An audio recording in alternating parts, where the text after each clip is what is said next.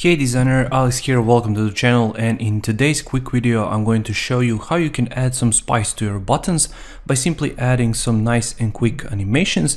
So we have a send message button right here, and when a user clicks it, you can see a success changes from send message, and this nice glow or shine goes across the button, and button itself changes color. So if I switch back one more time and click on it, you can see how that looks like. So let's get started.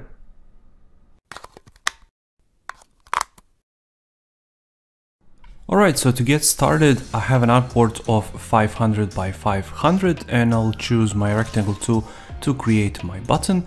You can drag a rectangle like so, and I'll choose 225 for the width and 70 for the height. And let's go ahead and choose 50 for the corner radius to make that button nice and round. I'll position it to the center like so. And I will remove the border, and for the fill I will choose 3EC6FF, which is this nice blue color. Now for the text, let's use Open Sans, and let's use a regular at a size of 20. So let's type in send message. I'll select that text and make it center like so. Then I will select it and a button using my shift key and position it to the center like this. I'll call this BTN, and it's really important that you name your messages, especially if you want to create some animations, because especially if you are using auto animate feature, it's really important that your layers are properly named.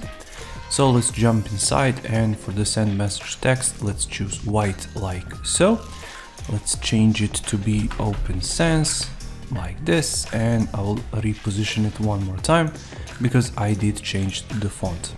Now I will duplicate this text, so hit Ctrl D, I'll hide this one, and here I'll type in success. Exclamation point like this. I'll make sure it's centered as well, like that. And right now I need a copy of this button, but let's deal with the text first. So what I'm going to do actually is create a mask. So I'll choose a rectangle tool like this, and I'll position my mask like this. For example, I'll call this mask. You can go ahead and remove the border if you want, but it's really up to you. Then you can select all of them and hit Shift Ctrl M or Shift Command M if you're on Mac. I'll call this mask.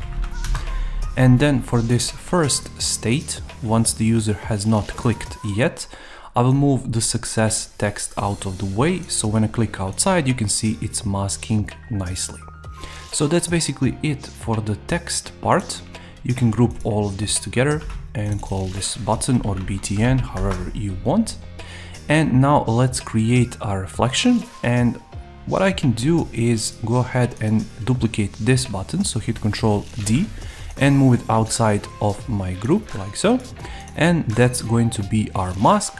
And for the reflection, what you can do is simply draw a nice big rectangle like so, for example, and you can rotate it just a little bit. So for example, something like this. Maybe you can make it wider or narrower like this, and I'll just go ahead and make it, for example, like this. I'll remove the border and I'll call this a reflection like so, and I will jump inside and hit Shift Ctrl M one more time so that I can group them. And what's really important is, if you don't want to make a mistake like I did, to position the button on top, because the button is going to mask the reflection itself. So Shift Command M one more time or Shift Ctrl M, however you want, and I'll call it mask. And now you can see that we have this nice reflection, so that I can move it, for example, to here, and that's going to be our first state. So that's basically it for this one, and I'll jump inside and hit component. And I want to create my component because this is the first state, and in the second state it's going to change the color and it's going to change the success. So let's do this right now. So the easiest way to do this is to jump inside and put this mask inside. I'll call it reflection mask, just because we have two masks and we need to know which one is which. and I will jump ahead and create a component from my button. You can use a shortcut Control or Command K, however you want. So this is the default state of our button, and we need to create a new state, and we are going to call this one clicked, because it's going to appear clicked when user has tapped on it. So I will open it up, make sure it's on clicked, because we are now going to make some changes. So first things first, we are going to move the success text right here in the center, and we are going to move send message out of the way. Next up, we are going to change the color of our button. So I'm going to use nice green button to indicate the success. So 55D466 for example, and you can press enter or return.